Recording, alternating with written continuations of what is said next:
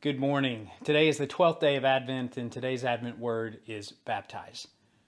You know, during the season of Advent, we often think that our job is to just be patient, to just wait. And yet our baptismal covenant reminds us that no matter what season it is, that we are a people of covenant. We are people baptized to bring God's love and peace into this world every day. I'm coming to you this morning from the nursery in our parish building, a room that is literally filled with boxes. Now you might wonder, are we moving? The answer is no. Inside each and every one of these boxes, it's completely stuffed with packaged items that are wrapped and ready to be delivered as part of our Christmas Angels ministry. I can't think of a better example than what's here in this room as what it means to be a people who are baptized. For in our covenant, at the core of it is the idea that we will respect the dignity of all people.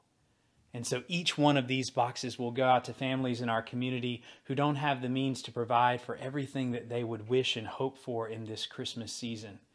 And we hope that each of these will bring a smile to their face as we share our baptism with them in this tangible way. Thanks to all who participated in this ministry. Blessings to you this day.